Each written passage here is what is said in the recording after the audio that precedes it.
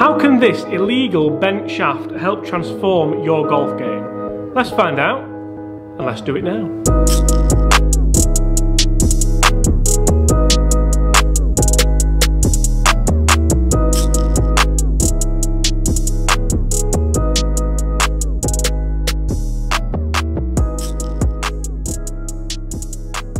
Hi everyone, James Robinson here. If you're new to the channel and this is your first time watching my content, first of all, welcome to the channel. And second of all, please don't forget to hit that subscribe button before you leave.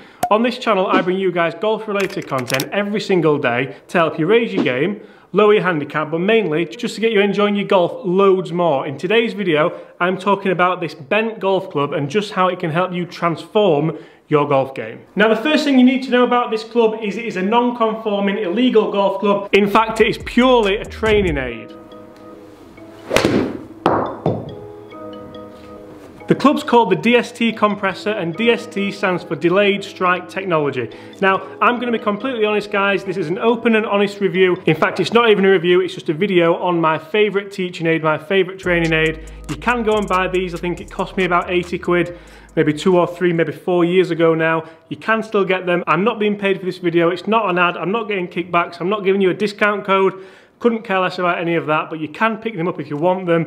And the idea behind them is, now as you can see with this club, it is an 8-iron and it has a massive wide sole. And when the sole of this club sits flat on the ground, we then develop forward shaft lean. And as we all know, to be a good ball striker, to be a fantastic, great ball striker, we need that forward shaft lean impact with the irons in order to get a compressed golf shot, a controlled golf shot, and pretty much the best golf shot you can possibly hit with your irons. Now, the idea behind the bend in the shaft and the big wide flat sole is that when the club sits on the ground, the handle's forward, the shaft's leaning forward, and these two lines on the face and on the hosel line up so that you have the correct line of compression.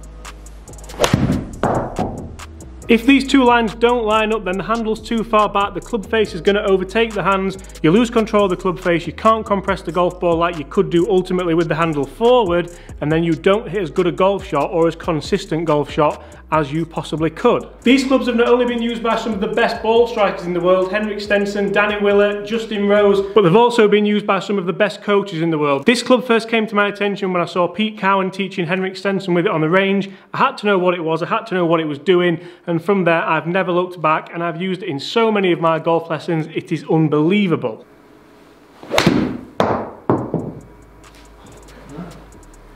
I only wish I could take it out on the golf course with shots like that. And you see, one of the biggest questions that I get asked when people come for a lesson is, how do tour pros hit it so far? Why do they hit it so far? Why does the 8-iron go so far and my 5-iron goes nowhere? You see, generally what you find is that very good ball strikers dynamically will de-loft the golf club. That 7-iron becomes a net 6-iron, becomes a net 5-iron. If you're not a very good iron player, you're not a very good ball striker, and you try flicking the golf club in the air, generally what you're going to do is you're going to add loft. That 7-iron becomes an 8-iron, becomes a 9-iron.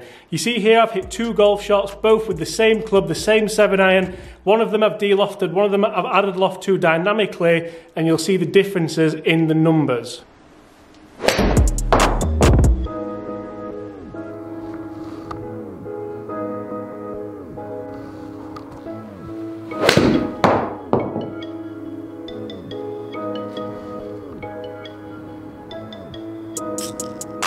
So in essence, what this club does is it stops you flipping the hands over at impact, stops you flicking the ball up in the air, and gets you compressing that ball down into the turf to achieve a much more penetrating ball flight, hopefully towards the flag.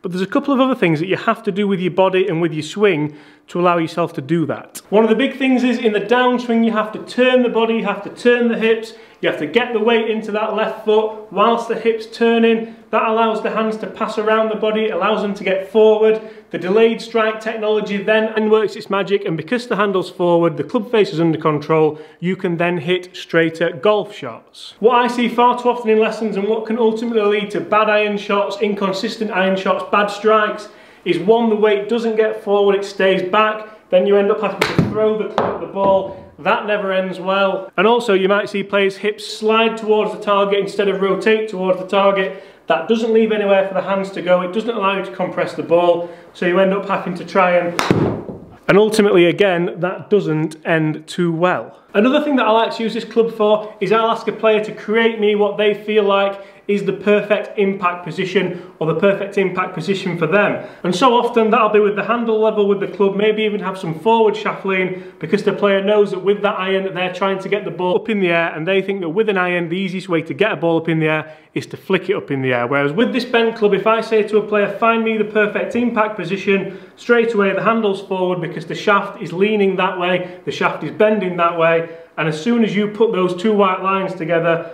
you make a much more powerful impact position, and from there you can hopefully try and recreate that impact position at impact from address.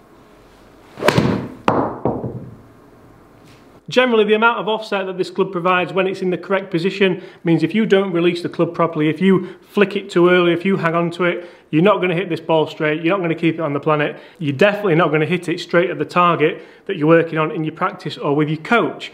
Guys, thank you so much for that. I do hope you've enjoyed it. A slightly different video today as to what I would normally give you. Usually if I do one of these outlandish videos with a really heavy club or with a zero lofted iron or with a mega lofted wedge or something like that, it's all about fun, it's all about experimenting. This isn't so much about experimenting, it's more about hopefully improving your game.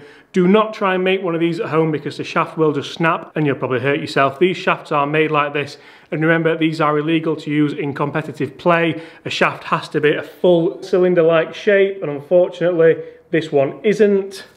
But that's the beauty of it. Guys, thank you so much for watching. I do hope you've enjoyed that. If you have, please make sure you do hit that subscribe button below. The channel is growing immensely fast and I want it to carry on going, and I want you to be a part of it. And by doing so, I want to help you improve your game. Leave a like if you've enjoyed that content and comment below, do you think the bent shaft would help your game? As always, I'll see you tomorrow.